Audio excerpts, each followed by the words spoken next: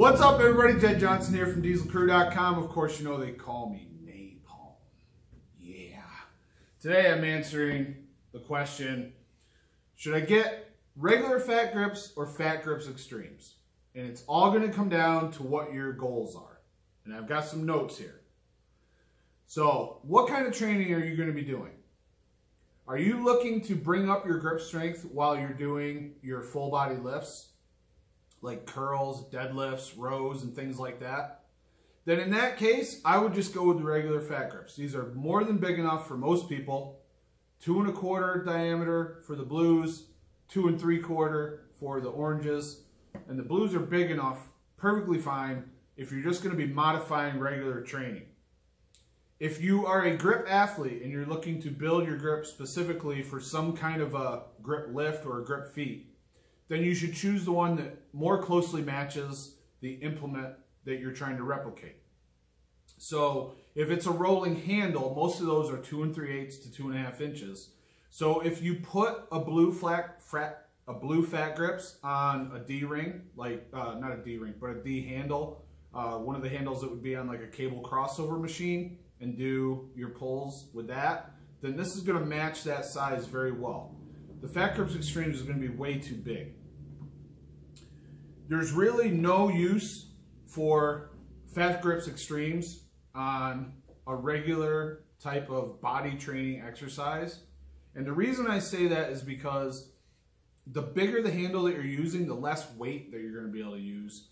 And yeah, you're going to trigger a stimulus for grip strength improvement, but since the amount of weight that you're going to be doing is going to be so much lower than what you're normally doing, you're not going to build the same strength for your body. So you don't want to sacrifice too much body strength just for grip strength. So stick with the blues in that case. Hand size. If your hands are real small, and small is generally defined as something like 7.5 or mainly 7.5 and lower, then you're probably going to want the Fat Gripz blues because the oranges are going to be too big for you. If your hands are on the bigger size and you're doing regular body training, just modified for grip intensity, then the oranges might work for you. Remember, the larger the implement, the lower the weights you're going to be able to use, and while you'll be stimulating grip strength, your body strength is not going to get stimulated as well. Now let's say you have a history of injuries. So let's say you've jacked your thumb up before. Then you probably want to use the blues because the wider the grip, the more strain it can put on the joint of the thumb, and that's not good. So you don't want to be continually aggravating that injury. However, let's say you're putting the Fat Gripz on the bar for presses or bench press. Then there is a case to be made that since the implement is larger, the force is going to be spread out over more of the hand, and that may be a bit better for you to have the larger Fat Gripz. The last thing I want to say here is grip strength is very angle specific. And what I mean by that is there's a lot of joints in your fingers. You're going to strengthen your fingers specifically to the joint angle that you're training on. So if you are training the 2 3/4 inch, you're going to get stronger in that range. If you're training the 2 1/4 inch, you're going to get stronger in that range. But there isn't a lot of variation away from the range that you're training. So you're going to get better at 2 1/4 when you use the 2 1/4.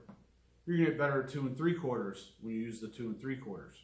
But the thing that I see very often online is a misconception that if you train really thick, then you're going to get better at everything that's thinner, and that is not the case.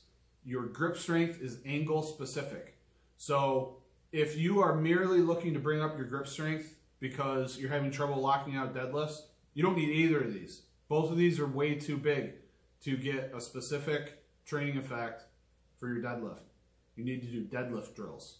You need to improve your grip on the barbell itself.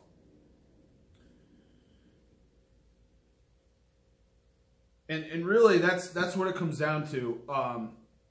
It's really about goal-specific training. So that's all I'm going to cover right now. But I will say that if you have a question about how to get the most out of using Fat Gripz, put it in the comment section. I will answer it directly.